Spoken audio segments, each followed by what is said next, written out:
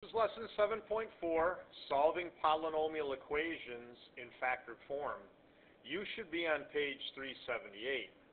In this lesson, you will learn how to use the zero product property, how to factor polynomials using the greatest common factor, and how to use the zero product property to solve real-life problems. So let's review the zero product property. We learned this back in the introduction chapter. A polynomial is in factored form when it is written as a product of factors. So the key word here is product, multiply. So if you look at, for example, here, this is in standard form. But if I wrote it like this, that's factored form. Now I want you to notice something. If you're like, well, those aren't the same thing, yes, they are. If you take x and distribute it through, look what happens. You get x times x is x squared, x times 2 is 2x. These are the exact same statements. Maybe I should color code them in green.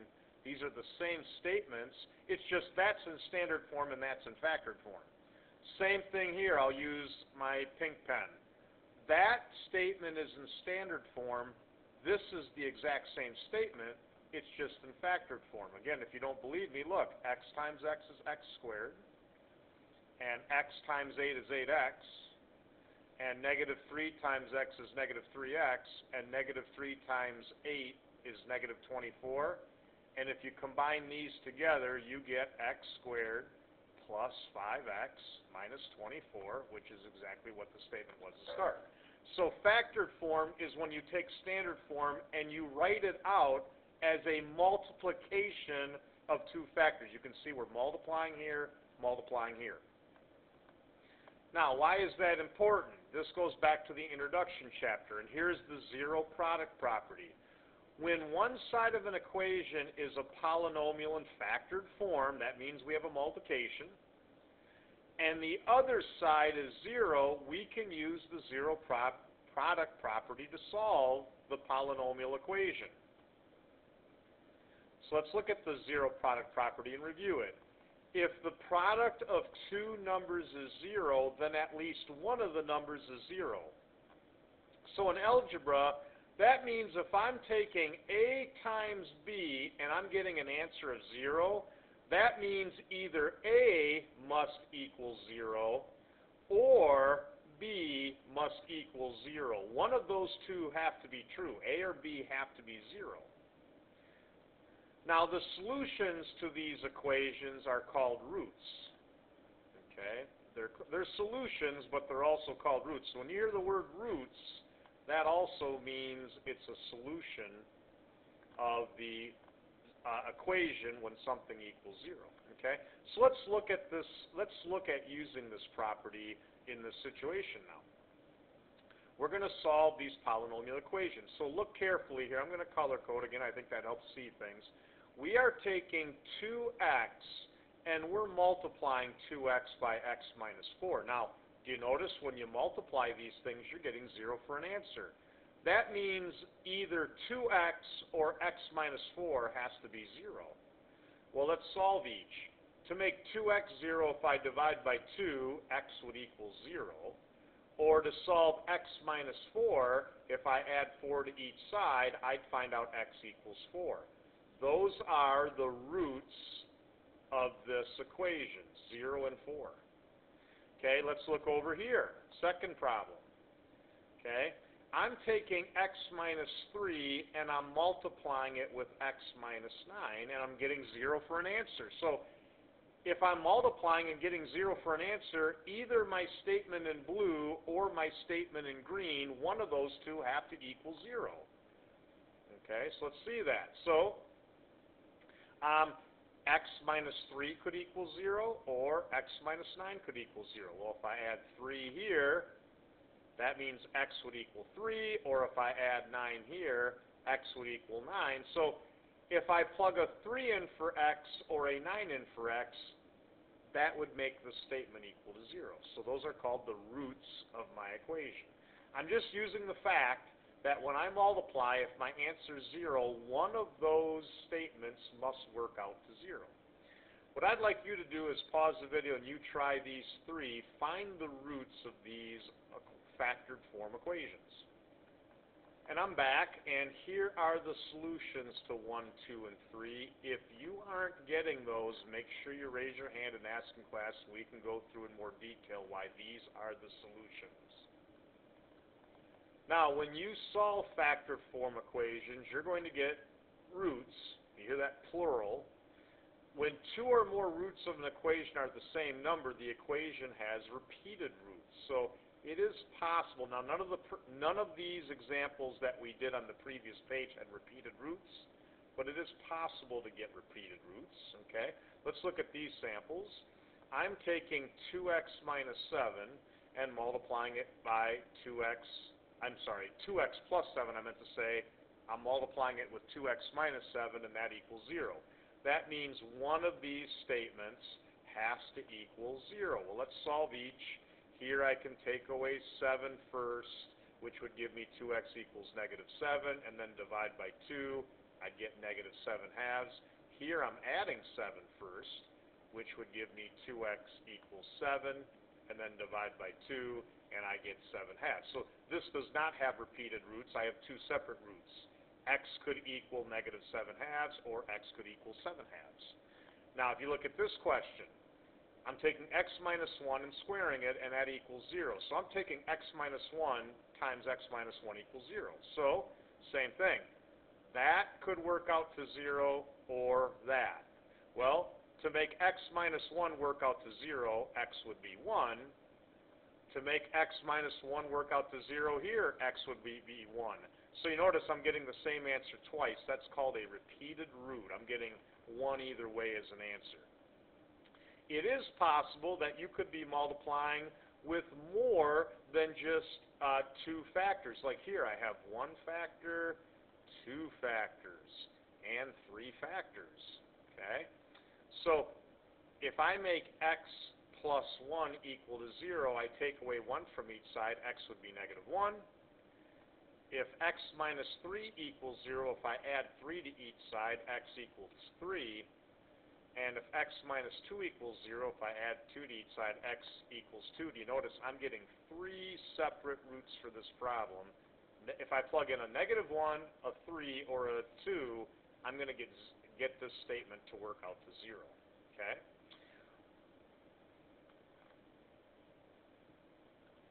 Let's have you try 4, 5, and 6. Find the roots of these 3 equations. Okay, I'm back. The answers to these are right up here, 4, 5, and 6. Again, if you aren't getting those, make sure when you come to class that you pause or raise your hand and say, hey, can we talk about those? We can do those on the board. Make sure you're understanding why those are correct. Let's talk about how we factor polynomials using the greatest common factor. Now, to solve a polynomial equation using the zero product property, you need factored form polynomials. Now, sometimes they're not factored for you. You might have to factor it yourself or write it as a product of other polynomials. So they're not always going to come nice like you see in these previous questions where I'm pointing at the top of the screen, where it's just automatically factored for you. You might have to factor it yourself. Now, to do that, you look for the greatest common factor. This is the monomial that divides evenly into each term. So we're looking for the largest amount that would divide into all the terms. I think it's easiest to show the greatest common factor in a sample. So here they're having us find the greatest monomial factor. So look at this polynomial here. I'm going to circle it. 4x to the 4th plus 24x cubed. So let's look at the numbers first, 4 and 24. I'm asking myself, what's the biggest number that goes into 4 and 24? Well, 4 would divide into 4, and 4 certainly divides into 24. So the greatest common factor of 4 and 24 is 4. Now concentrate on the variables. You have x to the 4th and x to the 3rd. Okay? X to the 4th, think about it, means x times x times x times x, and x to the 3rd means x times x times x. Do you notice I can definitely factor 3 factors of x from each. So that's why they're saying the greatest common factor of these is x to the third. I can definitely take out 3 factors of each. So the greatest common factor of this is 4x cubed. There's my 4, and there's my x cubed. So if I factor a 4x cubed out of the statement, if I take the 4x cubed and I factor it out, I'd be left with x for my first monomial, and if I factor out 4x cubed here, I'd be left with 6. So if you're like, where are you getting that from? Think. If you multiply these back together, you get right to here, 4x to the fourth, and if you multiply 4x cubed and 6 together, you get right back there. Okay? So when I factor out 4x to the third power, I get this multiplication, 4x cubed times x plus 6. Let's have you try to factor out the greatest monomial factor from 8y squared minus 24y. So pause the video and do that. When you factor out the greatest common monomial factor, you should be factoring out an 8y and be left with y minus 3. So 8y times y minus 3 would give you the same thing as 8y squared minus 24y. Now, if you're like, I don't get that, again, this would be something, raise your hand in class, we can walk through that again. So now we can use factoring to solve equations that are not already factored for us. Now, when you do this, I have a little note, you always want to make sure all terms are on one side and zeros on the other side before you look for the greatest common monomial factor. So when you look at sample A, we have 2x squared plus 8x equals 0. Now, do you notice there's no multiplication here? We're adding. So what's the greatest monomial factor? Well, let me color code. For the numbers, what can I divide 2 and 8 by? I could divide them both by 2. And when I divide by 2, I'm left with a 1 here and a 4 there, right? And now my variables, let me highlight those separately. I have x squared and x. I can definitely factor out one factor of x from both, which would leave me with one factor here, and I already took the factor from there. So I get 2x times x plus 4 would equal 0, which is what they have. So you notice I'm multiplying this times that and getting 0, which means one of these have to equal 0. So either 2x equals 0 or x plus 4 equals 0. If I divide each side by 2, I get x equals 0, and if I take away 4 from each side here, I get x is negative 4. There are my roots. Okay? This helps me with this one. I have to get everything on one side, 0 on the other first. So the first step would be to take away 15n from each side, which they did here. So let me write that out so I can kind of draw on this. Now the next thing, this isn't a product, it's a subtraction. I want a product so I can use the zero product property. So it's time for me to factor the greatest common monomial factor. So I have a 6 and a 15. What's the biggest number that would go into 6 and 15? And I'm thinking 3 does. 6 divided by 3 is 2, and 15 divided by 3 is 5. So let's factor out the 3. I have a 2 here, and I have a 5 there. Okay, now variable. Let's get the variables now. I have an n squared and an n. I have 2 factors of n and 1 factor of n. I can definitely pull 1 factor of n from both, which leaves me with 1 factor here. Okay, there's my statement, just like you see there. Now, next, I can use the zero product property. 3n times 2n minus 5 has to equal 0. That means 3n would equal 0, or 2n minus 5 would equal 0. Okay, let's solve. If I divide by 3 here, n is 0. Let's solve 2n minus 5 equals 0 next. If I add 5, I get 2n equals 5, and I can divide by 2. N would equal 5 halves, which is matching what they have here. So here are my answers. N could equal 0, or N could equal 5 halves. why don't you pause the video and you quickly try numbers 8, let's do 8 and 10, okay? 8 and 10, I want you to solve each of these. You're going to have to factor first because neither one of these are factored for you. And I'm back. For number 8, you should have gotten 0 and negative 5 for your solutions. And number 10, you should have gotten 0 and half for your solutions. 0 and half, okay? And then let's finish up. You can use this to solve real-life problems as well. You can model the arch of a fireplace using the equation y equals negative 1/9 x plus 18 times x minus 18, where x and y are measured in inches. And you can see the picture of the fireplace here. X is on the horizontal axis, y on the vertical. The x-axis, that's here, represents the floor.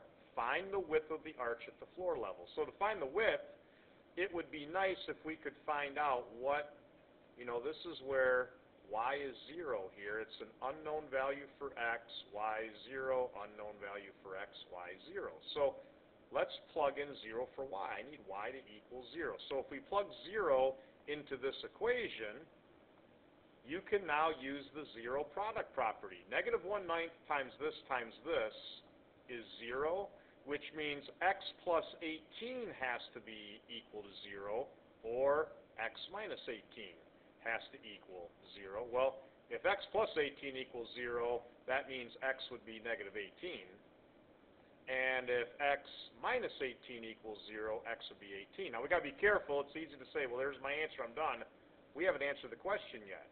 We want to find the width of the arch at floor level. So this point is the point 18, 0, and this point is the point negative 18, 0, which means from here to here is 18, and from here to here is a width of 18.